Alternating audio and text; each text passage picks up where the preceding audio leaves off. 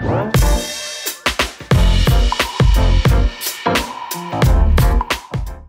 Maria, welcome to the His and Her Money Show. Hi, thank you for having me. Glad to have you here because you have done something that lots and lots and lots of people would really like to do. And that is you paid off a bunch of debt. And so we're glad that you are willing to come and share your story to inspire others to follow in your footsteps. But before we do that, can you just take a moment and introduce yourself to everybody and let them know what you're all about? Yes, I can. So, my name is Maria. Hi, everyone. I am also known as Modern Budget Girl on Instagram and on YouTube. I am a veteran, recently discharged, and I am currently a special needs nanny. And I have a YouTube channel and I do financial coaching more recently, just trying to figure it out on a budget and live a debt free life. Nice. We love living the debt-free life. So you're living that debt-free life now, but at one time you were actually deep in debt. So talk to us. Let us know how much debt you were once in and describe the type of debt that it was and how long it took you to get it out of your life. So I grew up believing the whole good debt, bad debt myth that we all have heard about. So I always thought credit cards and car payments and things like that, student loans were going to be in my life forever. And my sister actually um, started following Dave Ramsey, and I started hearing about it and things like that. And when I came back from my first deployment, I spent a lot of money. Dave Ramsey talks about it, how the military, right, when you leave base, there's so many things to buy. I racked up a bunch of credit card debt. I got a brand new Jeep because, I mean, I had just come back from my first deployment, so, I deserved it. And by the time I got my act together, I was over $88,000 in debt, which consisted of student loans, credit cards, and a car payment. It took me 2 years, 2 months, and 10 days to pay it off. Man, that's no joke. $88,000 of debt destroyed in just a little bit over 2 years is a phenomenal, phenomenal feat. Now, take us back to when that point where you made a decision, a conscious choice that you didn't want debt in your life, because I'm former military and I know all too well that payments of all sorts are one, accessible, and two, normalized. But for you made a decision that you didn't want to be normal, you wanted to be different. But how did you get to that thought? What gave you the idea in the first place that you needed to change and you needed to get out of debt? So I had actually found out I was going on my second deployment. I had a pretty quick turnaround from my first and my second. And I was just kind of reflecting on my first deployment, on things that went wrong, went right, and how I could do different. So I had thought, I was like, I just made the most money. In my first deployment, I was 22. I was like, I just made the most money of my life. And all I have to show for it is debt. Like, I have this Jeep, but I'm making payments on it every day. I have all this furniture that I'm still making payments on, things like that. So everything that my sister was saying kind of just clicked one day. It all just made sense. I was like, it makes sense. I was like, and this is really the prime opportunity. I was unemployed at that time. Because I was a reservist in the military. So I was unemployed at that time, gearing up and getting ready for deployment. I was leaving the next month, and all I had to live off of was a tax refund check. And I was like, well, I need to make this stretch. So initially I went to my sister for a budget, and then she started talking to me about certain things. And I was like, it makes sense. I was like, this is the prime opportunity. I'm going to have such high income with such little expenses. I can get this going. And so So that's my trigger. once you sat down with sister and she explained the budgeting process, what were some of the moves that you made to your life in general? I'm sure that this was not an easy transition from just a thought process, a worldview, because you were used to get money, spending money. Now you're about to attempt to totally flip that on its head. You're going to now budget money. You're now going to be intentional about where every dollar goes. Like, talk about mentally the shift that you had to make in your paradigm in order to make what you wanted to do actually happen. I had to get out, you had to get in the right mindset, right? Everything's kind of mindset. So I had to put myself in a future mindset instead of the instant gratification. I want it, I'm going to get it now mindset. I had to stop telling myself that I deserved everything just because I was simply doing what all adults do, working and things like that. And I had to stop spending money on things that didn't matter to me, just trying to keep up with the Joneses, like things that didn't really resonate with me that I didn't need to spend my hard earned money on. I needed to reevaluate everything and be like, is this something that I actually want or that brings values to my life? And just change my mindset from that instant gratification, instant, I want it now mindset. Now, what about friends? What about, family members, other? We know your sister's on board. She's the one kind of coaching you through this transition in your life, but you're young. You have friends that are doing this, friends that are doing that, probably fellow soldiers that did what you did and went and bought cars and stuff, because when you go to a deployment, you come back with, like you said, more money than you've ever seen before. And if you don't have any type of skill set on how to manage it, you're just going to go through it. So you have all these people potentially around you, people on the internet, Facebook, Instagram, showing off, showing what they're doing. So how did you block all of that out and stay the course on what you were trying to do with getting out of debt? How did that not affect you or throw you off track? I mean, it definitely would throw me off track sometimes, but I think it was also just a matter of catching myself if it ever did throw me off track. My sister supported me, and my parents are immigrants, so they never really understood the whole debt thing. So at least my immediate family, kind of, it all made sense to them. And to my friends, I'm that type of person that, like, once I get something in my head, my friends kind of know they can't talk me out of it. So it's kind of like, you support me or you don't, but I'm still going to do it. So thankfully, all my friends were really supportive about it. There was definitely times where I was like, I can't really go here because it's not in the budget. But what I saw was once I started getting more comfortable with saying no and being like, I can't afford that, more friends were like, well, I'd rather have you there. I'll spot you or something like that. And I understand I'm privileged to have people like that in my life. So thankfully, my close, immediate friends and family supported me. The only people who didn't really understand and sometimes would make comments were the people who I would only see occasionally, who I wasn't as close with. So it didn't really bother me as much, thankfully. So I was blessed in that aspect. So now I don't know, everybody's listening. At 88,000 2 years, what did you do? Talk about some of the things that you did, action steps that you incorporated in order to get yourself to the place of debt freedom. So the first thing I did was to evaluate why I wanted to do this. I needed to sit down and think about why at this moment I was feeling this pull to do this. And then I needed to sit down and go through my budget and seriously think about everything, whether that was adding value to my life, whether it was taking away a value, whether I needed it or what I didn't, because everyone else's priorities are different. And, that's great. I think that everyone just needs to be honest with what's important to them. So making my budget and understanding that it was a process, giving myself a little bit of grace uh, through it was what helped me. Because, there'd be times where I would go over budget and then I'm like, oh, this isn't working. But it's like every month is a new month and a new start and a new way to get closer to my goal. Also having visualization. So like the debt-free charts were great because then I was coloring things in. So definitely having my income, my expenses, cutting anything that wasn't necessary out, and just being honest with myself and giving myself a little bit of grace were definitely like the action items that I took Mm-hmm. to get started and get there. And every little bit that I could send to debt, I was sending to debt. I started side hustling when I came home from deployment because I wasn't making as much money as on deployment. So I was used to making such large payments. Like my first year, I paid off $60,000. My second year, I paid off like 19. So the payments had reduced so much, and it was like I was losing the motivation.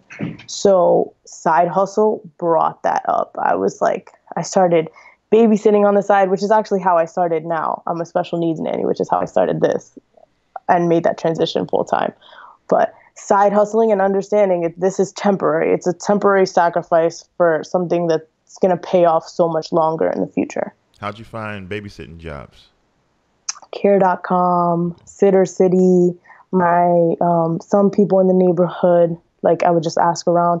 My sister got me my first babysitting job because she used to babysit. So she got me with someone, and then I spoke to her, and she was in a mom Facebook group. She put me out to the mom Facebook group. And once I was in that mom Facebook group, it was like, I was like, whoa, I was turning away people because it Nice. was like too much. So, definitely, but Sitter City and Care.com are amazing websites that you can go and find people through and just asking around, because sometimes people don't know that you're willing to do something like that. How did you make yourself kind of stand out, on, sites like Sitter City or Care.com? Like if somebody's listening that thought maybe, yeah, maybe I should try that. Like, how do you make yourself the pick that people choose? Are there some tips on how to stand out in a crowd of people that are potential babysitters? Yes, having a clean driving record and helped a lot. Being prior military helped a lot. Being willing to sometimes do things that maybe other people won't. Because when you think of babysitting, some people only think about caring for the child, but I would offer to do laundry or clean around the house or something, especially if the child has screen time or nap time. I would always offer to do something else. So I'm putting my best foot forward and offering them more. And then I realized that in return is when they would see that, and most of the time they didn't want me to do any of those things, but even just a simple offer, things like that. I'm being genuinely myself and honest with them. And just, I love, kids. I grew up in a Spanish family, so we have so many of them. So I think that was definitely a way. Care.com allows you to pay for a background check, which I did do. I mean, it is a little bit of an investment, but once you pay for a background check, then they know that they don't have to run one on their own, and you'll stand out. You'll get messages. The messages started rolling in once I did that. Nice. Or any of the other side hustles that you did, you care to share that other people might want to think about doing? I think that mainly I just did babysitting. That kind of started, and I was looking into other things. I did Lyft and Uber a few weekends, but I was getting so much babysitting that it was like I couldn't. Okay. Technically, I have Lyft and Uber. I did do that sometimes, especially because I live near New York City. So at nighttime, in the middle of the night, like if I was sleeping or something like that, I would just sleep a few hours before and then drive around at night because everyone goes out to the bars and clubs and things like that. So that was definitely an option. I did that a few weekends. So Uber, Lyft, and babysitting were like my main ones. For you, what was the toughest part of your journey to debt freedom? So the toughest part of my journey was, as I mentioned, prior military. So my second deployment was really hard and lonely. I didn't go with an organic unit. I was a cross level, so I went with another unit. I didn't really know people. Um, so it was really lonely for me, and there was a lot of things that happened. So I now suffer from PTSD. So mental health and money have this, it doesn't always gel well. So for me, I was always really lonely, but I was on this budgeting journey, and I used to sit in the middle of the night, like watching your YouTube channel, watching Freedom in a Budget, Wendy Valencia, and it kind of just made me feel like I had this community of people, and I wasn't so alone, even though I was so far away and felt so alone. It kind of just like helped me connect a little bit. I'm sorry, I'm trying not to get No, emotional. take your time. Um, and it was, especially when I came home, I feel like those months were really, really hard for me because I was in a really dark place and I was suicidal. So it's when you're in that mindset, it's kind of hard to think about future you and the future period. Like you're paying off debt to hopefully one day not have those payments, not have all of that. So when you're in such a mindset and you're facing so many things, it's moving forward doesn't always seem possible. So that is around when I started my YouTube channel because I just knew that I needed more sense of community and more accountability, and really just, started working towards that. And in the first few months, I didn't even really want to admit to myself that there was something wrong, because I was always that strong, like got promoted really quickly, like female military police. I was always that strong person. So there's the stigma of mental health is weak, like having all these things is weak. So in the beginning, I didn't even want to accept it because of the false stigma that's up. But once I accepted it and kind of just rooted my community, my friends and everything else, and kind of just let everyone else into my mind. And then once I found the community on YouTube and Instagram, then that's kind of helped me. That was my biggest obstacle, though, that I feel like a lot of people don't talk about is, mental health, money, and how sometimes we make all these things for future us, but sometimes we don't even see future us. I mean, it's still something I struggle with, but I just recognize it. I recognize emotional spending was so bad. Self-sabotage was really bad in those months. And, I still have my moments.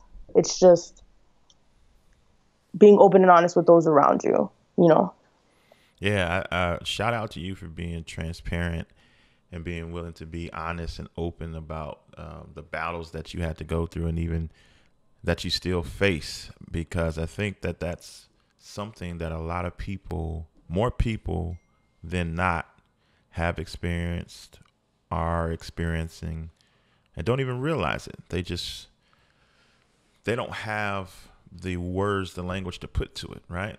Your experience in the military kind of led you down a path to probably sit down with someone who helped you put language to what you were going through, and you found out PTSD. Like, some people don't even realize that the sadness that they're feeling around their money could be a mental health situation.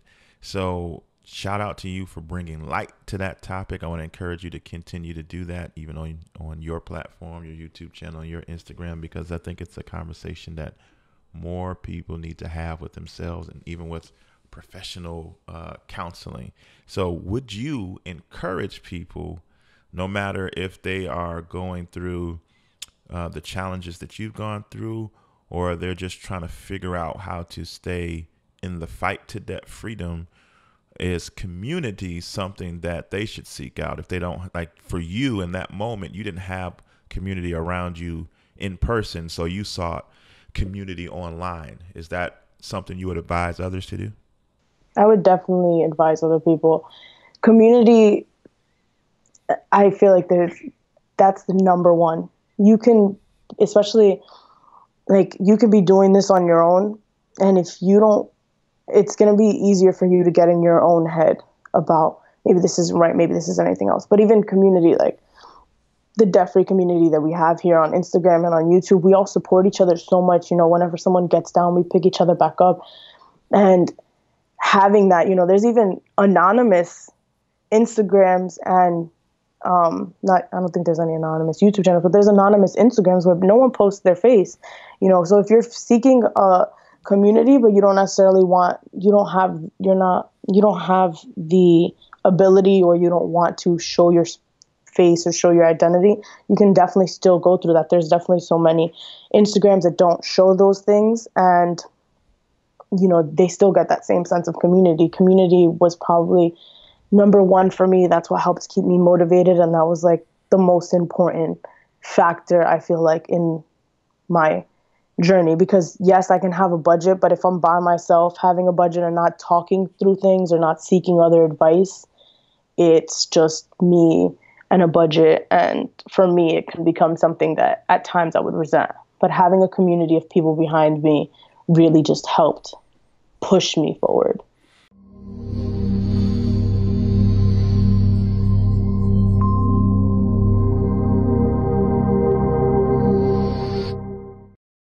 Imagine a life where your money isn't strangled by mortgage payments. Imagine what you could do when you don't have to send them money that you work so hard for. Come get simple, powerful, and real solutions to eliminating monthly mortgage payments forever. America's #1 money couple presents Crush My Mortgage. In this exclusive course, you will be equipped with strategies to help you move faster toward the promised land of owning your house free and clear. Learn strategies to help you in the areas of payment acceleration, extra income generation, and wealth creation, all to help you crush your mortgage. Visit crushmymortgage.com and get started today. Join us on the path to power, freedom, and legacy. That's crushmymortgage.com.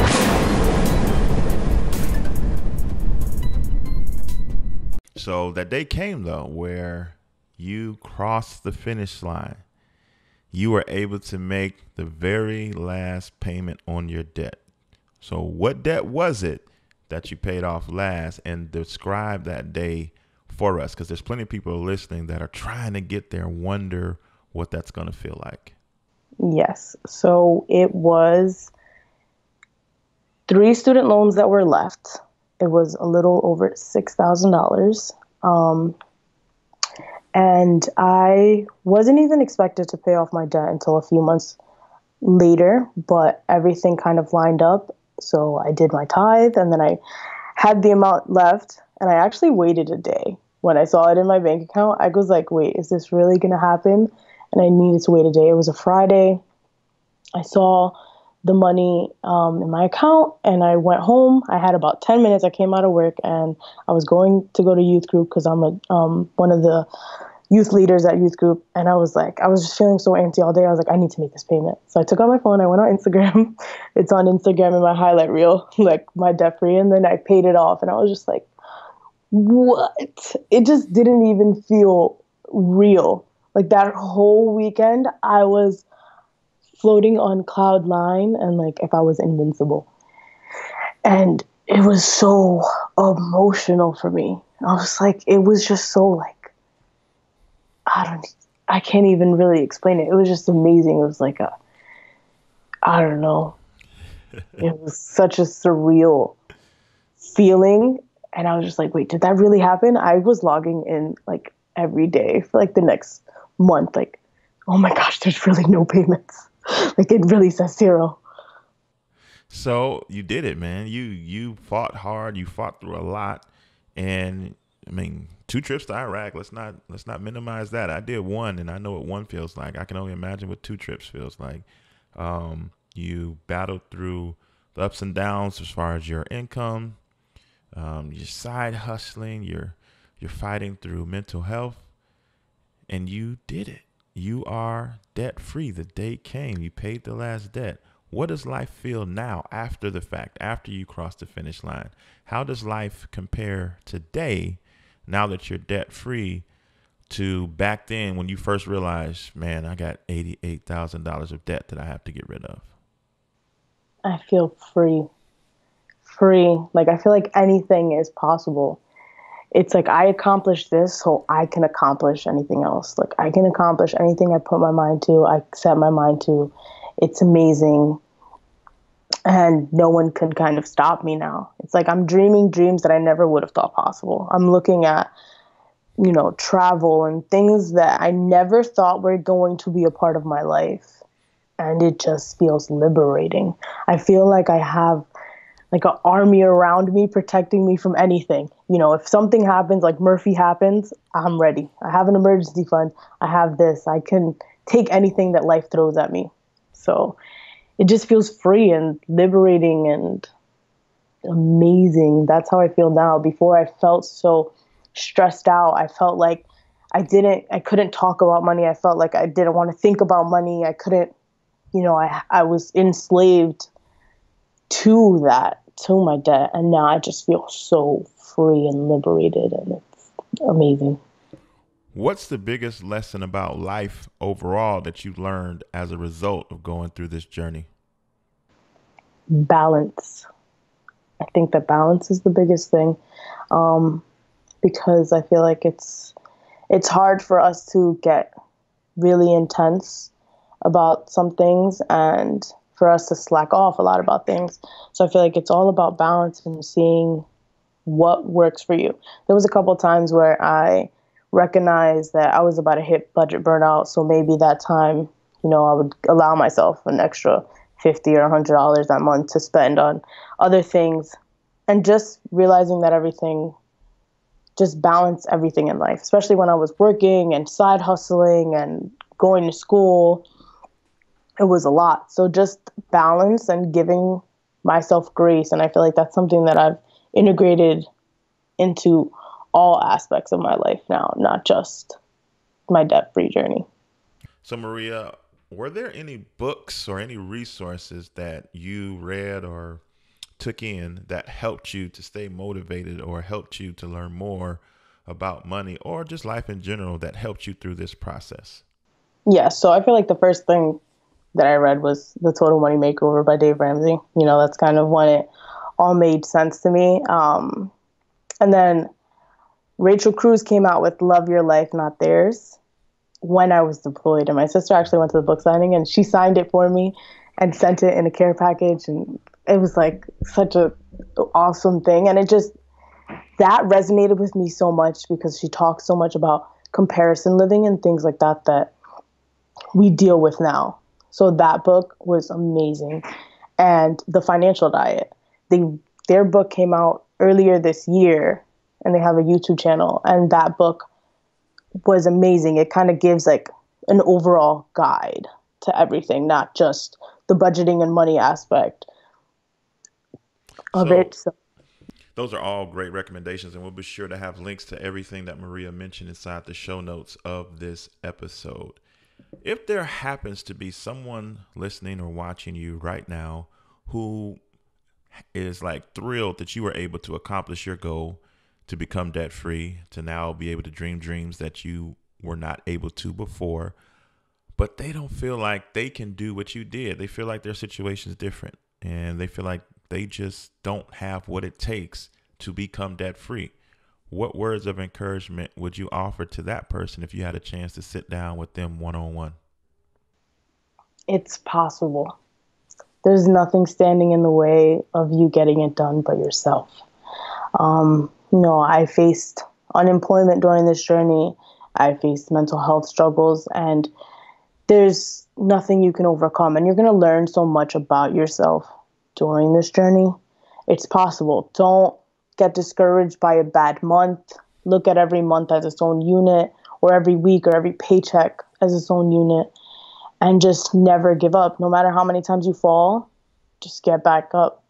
Just get back up and keep fighting the fight, and surround yourself by community and like-minded people. If you don't have it in your real life, then find it on YouTube, on Instagram. Like I said, I was so lonely and at such a low point. And, even this is all like a 360. The fact that I'm being on His and Her Money show is like surreal. You can do it. It's possible. And at the other side, it's wonderful. It's possible. You can do it. There's nothing standing in the way but yourself. What's been the reaction from family and friends as a result of you crossing the finish line? I know sisters got to be super proud. What's been everybody's reaction? Everyone is almost in awe. Like, wait, you paid off how much in how much time? Like, you have a budget? Things like that. I feel like it wasn't the first few months of me being on Instagram and YouTube. I never really spoke about it. So once everyone saw that, they were just like, wow, now my church wants me to lead an FPU. Now I have friends reaching out to me for coaching. It's almost like they all see that it's possible now. Because like you hear about far away people or people you don't know doing it, but once someone in your life has done it, it becomes even more real. So everyone has been amazing, asking questions, reaching out. And it's just been awesome to help everyone else kind of see that it's possible and start their own journeys. It's beautiful. Awesome. So tell everybody more about your YouTube channel, how to find you there, and how to find you on the internet overall. So my YouTube channel is Modern Budget Curl, like curly hair. And I just talk about figuring it out on the budget. I do share my budgets on there. So if you would like to see that and see different things, more in the next coming months, I will be opening up more about my mental health struggle and it relating to money and things like that. And just kind of showing all aspects of me instead of just the money aspect. But it definitely documents my journey. There's grocery hauls, there's budgets, cash envelopes, different topics, and my Instagram as well. I try to put motivational quotes. I try to show everyone else that's winning and highlight everyone else and build everyone else in this community on Instagram. So my Instagram is at Modern Budget Curl, and my YouTube as well is Modern Budget Curl. Maria, this has been awesome and inspirational. We are super thrilled that you were able to make some time to make this interview happen and inspire others to do what you have done. Thank you so much. Thank you so much for having me.